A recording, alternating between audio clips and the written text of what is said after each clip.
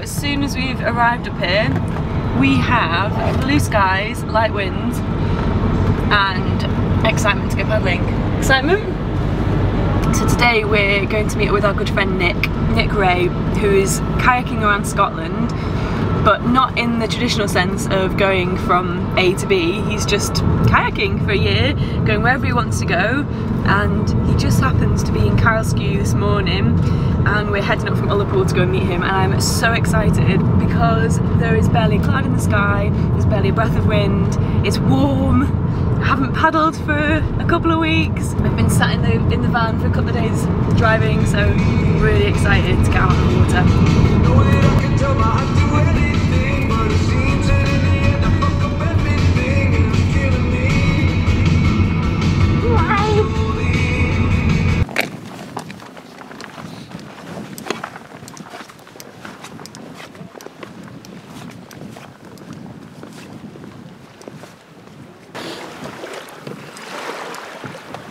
So we're at the jetty now, about to get in the water. Had a great catch up with Nick. We didn't film any of it because we just wanted to have a nice chat, and it was so good to see him, so good to see him. So really excited to get on the water now and have a nice gentle paddle in this extreme breeze. Windier than forecast, but we're not going very far. We'll just poodle along until we find a nice camp spot and then hang out there for the evening. My kind of paddling. Sounds good. Excellent.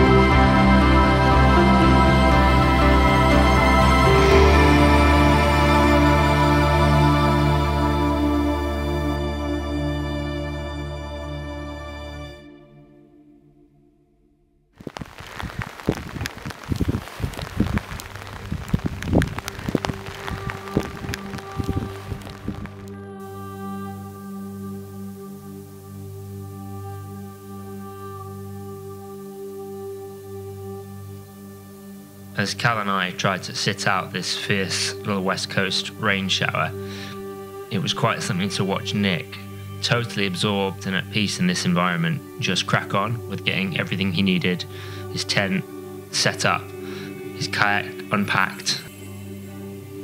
It's pretty amazing seeing someone who's so tuned in that environment and in the present moment of just what he needs right there and then.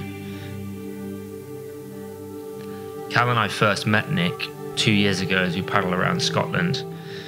And I definitely felt here was a guy that felt most at peace when he was in the outdoors, in nature, in that kind of a rhythm. And it was amazing to see him totally immersed in that after 9 months into this trip. Nick is someone that doesn't necessarily always see the best in himself, his strengths and what he's achieved. But Cal and I both acknowledged watching him that this guy was an inspiration to both of us, and someone that we both had a huge amount of respect for.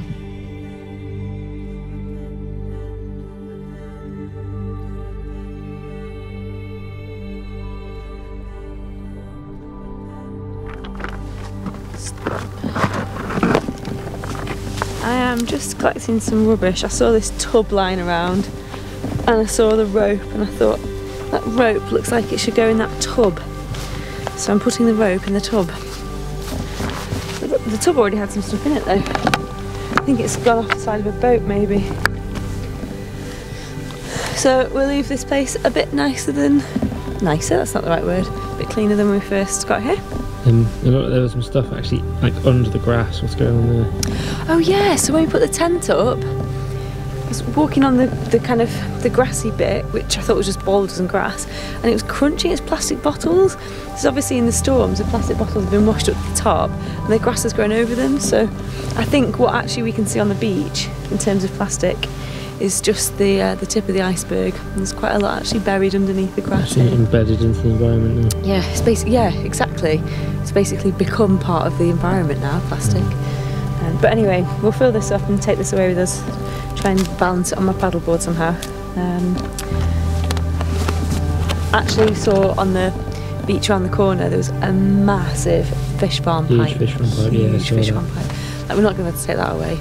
But yeah, it really angers me seeing that, because the fish farms. What's that in the distance? Oh yeah, so these are the fish farms, literally right here. So less than a mile away are the fish farms, and they can take their boats out every day from land to the fish farm, but they can't go the same distance again to this beach to come and pick up their mess. And I mean, okay, so it might not be that exact fish farm's mess, but fine, it's from fish farming. But it's from fish farming, and it's all over the beaches on the west coast of Scotland. You'll find fish farm debris, big pipes that have washed away in storms, blocks of polystyrene. We've seen it so much, haven't we? Absolute We've seen bullshit. it so much. So, like I say, I'm not able to move that, but they've boats and stuff. They could easily do that, and they don't. I will pick up what I can, and I will feel glad to have done so. And then, yeah, keep banging the drum.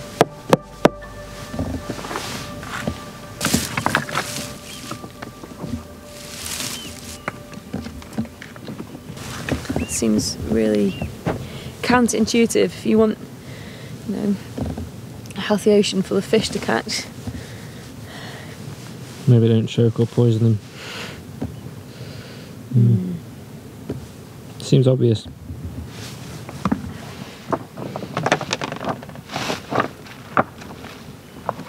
So we're here having a brew and a packet of Pringles with the legendary Nick Ray. Legendary. I think you're legendary. You massively inspire me and James. Thank you. So Nick's been kayaking now for, is it 9 months? I think so, yeah. 9 months. Set off from Tobermory on the 28th of August 2022. Paddled all through the winter, camped, paddled all through the winter. We're now in May, and you've got another, what is it, 4 months? 4 months, yeah. Till August, end of August Yeah. of kayaking. So how's it going? Superb. Yeah, it's just one of those life's incredible experiences. Yeah. Every day's been a delight. There has been a delight every day, and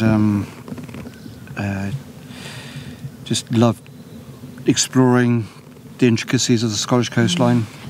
The purpose really is to be inquisitive. I mean, I am inquisitive by nature, and just to look into all the little nooks and crannies and see what's there, really. And there's often amazing things to see. I mean, wildlife, or like we saw today, those Common seals. no, the dead man's fingers. Oh yeah. Yeah. The dodgy dead man's fingers. Yep. Yep. And and then and history and old buildings and old piers and just incredible geology as well, and beautiful beaches and lovely sea arches, big caves, small caves, and of course along with all that is just being on the sea, just the life-giving ocean really, and feeling very at home on the sea, and just feeling very comfortable in my kayak, and no matter what the conditions are like, I just take it and ride the waves and move with the waves, and just have found a natural rhythm to life really. Because you said to me earlier that you feel like you're going with nature's rhythm, and I love the idea of that. And it contrasts so heavily to how I feel like I live my life a lot of the time, and how we generally live our lives, which is to just push and push and push. And you were saying to me earlier about how over the winter, you'd be going to bed at 6 o'clock. Yeah. And, maybe falling asleep at 8 or 9, but then getting up late and just kind of adapting to be doing things with nature. How has that affected you from a kind of well-being viewpoint, rather than the constant pushing that we tend to do? It's been really helpful to give myself the permission to totally adopt the pace of nature really, and yes, and like through the winter, I would be off the water around about 2:30 in my tent straight away, and as soon as it got dark, I'd probably be falling asleep fairly quickly, and having cooked my dinner, and not really feeling the need to have a light on or read or watch anything. I'd fall asleep, and then I'd wake up around 5 o'clock in the morning, and there'd be that delicious period of time when I just lie snoozing in my sleeping bag, brew myself a couple of mugs of coffee, and then pack and get on the waters by 9 o'clock when it was when the light was returning to the day, and then just paddling for the day, and maybe covering 15 miles on a winter's day, and just going through that process and just finding a natural routine and a natural rhythm. And as the light has returned and the daylight extending, I noticed that my energy has returned, is extending as well. So I'm up and out of my bed earlier, and I'm on the water by 7 o'clock or 7:30, and I don't feel like I have to push myself to do that. It's just, I just want to be on the water by 7 o'clock, because it's a beautiful part of the day. Just after the sun has risen, and then that gives me time to paddle all day and do about 20 miles, 25 miles if I want to. Not much further than I was doing in winter, and then coming off the water around about 3 o'clock in the afternoon or 4 o'clock, and then having that whole evening. And so the delicious part of the day for me now is the evening time. So kind of just hanging around the camp, looking at the view, maybe exploring my surroundings. So in the winter, the delicious part was going to bed and snuggling up and snoozing, and now it's being active and cooking outside the tent. No, and just being active really, and knowing that that's what the summer is going to be like until the end of the journey. That I'll be, that's going to be the pattern. So it's been very interesting. And the other thing that I've noticed is that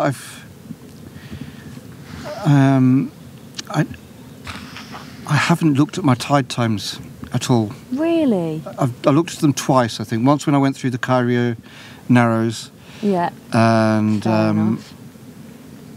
I think I may have looked at them when I went round a nice point on Skye, because the tides run around there. I've just adopted the rhythm of the sea as well, and if the tide's against me, I'll just paddle slower. If the tide's with me, I'll paddle faster. Wow. And if it's the only time I'm aware of when high tide is and when it's likely to be again the next day, because it always shifts, of course. And I'm aware when low tide is, and I'm aware if it springs or neaps. But I don't know exactly when springs are. I don't know exactly when the high tide is or when the low tide is. I don't know exactly to the time.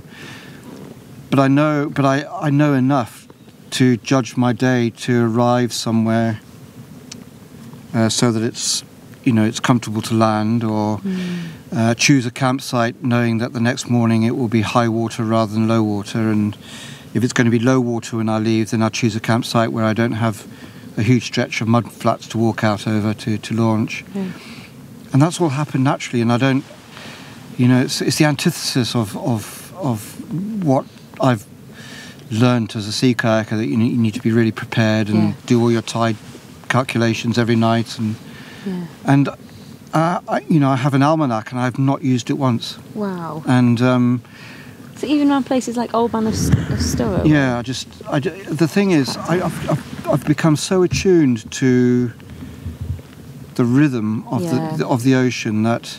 Well, you said to me earlier, we were paddling, you're like, oh, the tide's turned, and I hadn't noticed anything. Yeah. And you said, I can feel it on my kayak. Yeah. And that's because you can just feel the difference in your pace. I can feel the water on the kayak, and I can tell by the surface of the sea, or there's subtle signs that give me the indication of what the tide's doing. So in a way, that's really been very freeing. I've kind of not seen sea kayaking as it's just a way of journeying, really. It's not a hazardous pastime, or it's not a technical pastime. I think I'm experienced enough to be able to journey like that, and to keep yourself safe. Yeah, exactly. But what it does offer is the opportunity to be freer with my explorations. I can take myself into areas that I probably wouldn't have done 5 years ago.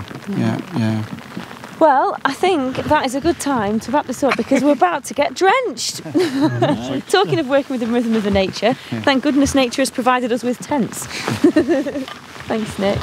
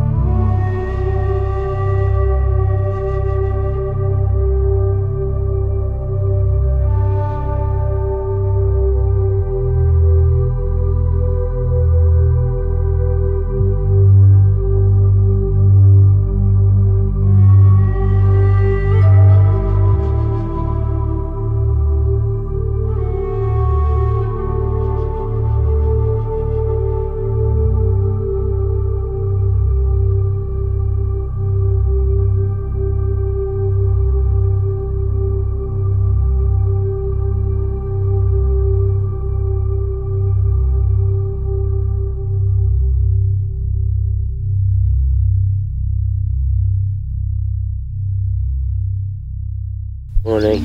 Morning. How are we doing? You okay? Ready to sleep? Oh boy. Find a way out.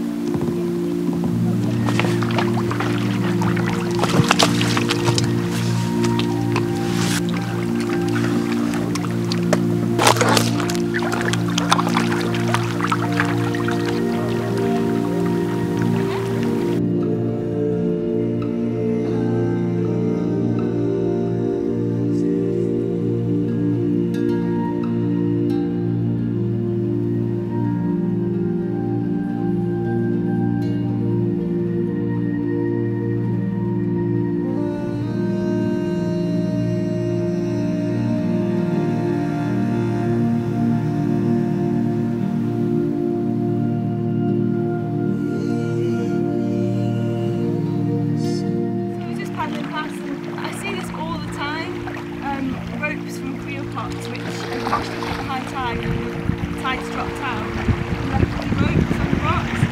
This I can actually get to, and I just feel like I've seen too many entangled animals to leave it here. So it's a massive boat with a big buoy. So we'll take it and dispose of it. Or I might actually try and contact the person whose buoy it is, because there's a mark on it, so I'll know what boat it's from, see if anybody knows who it is. Yeah, it's obviously in a storm or something, the rope snapped off the Creel and it's just washed up. Like it's not intentional, but it's not okay. It's yeah, long way to go I think to solving this, but at least we can get this out of the water. So every beach, did you see the fish farm stuff as well? Yeah, every beach. Every beach, like every beach we've paddled past, or every little kind of anything that looks like a beach, just rope everywhere. Deary me! In Scotland. Right, come on, let's get over.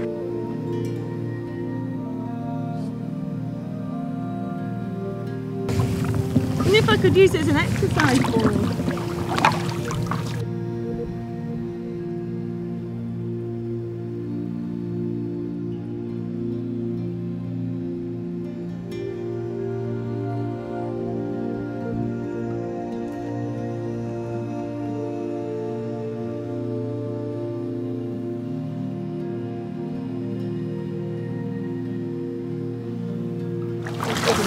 Yeah, take care then. Yeah.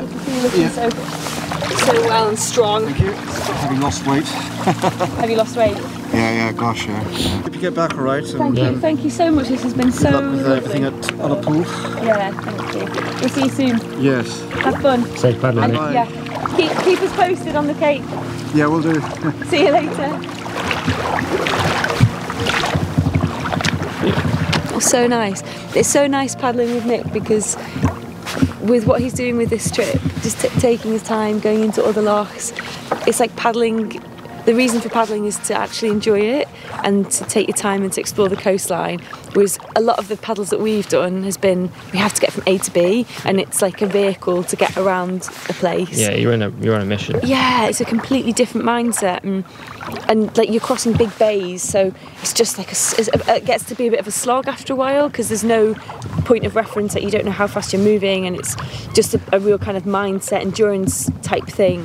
Whereas this is it's been so lovely, and there's great things about the kind of really pushing as well that I really enjoy, but this has been a very different experience and I've really enjoyed it. Really loved it. Right, I have to run and get the car now. Oh yeah, so James now An 8-mile road run. So we've paddled in one direction, and I'm going to sit here with all our stuff while James runs back to the car, runs back to the van and picks that up. And you're going to sunbathe. I'm not. Look at the colour of me. I need to get some sun cream. You get yourself in a cave. Some sun cream in your. You've been out of your kayak. cave too long. Put some sun cream on, and then I think I'm going to write my diary and read a book. You're going to have a sleep. That's what you're going to do. Oh, I'm almost certainly going to have a sleep. Right, let's get the stuff out. Let's go.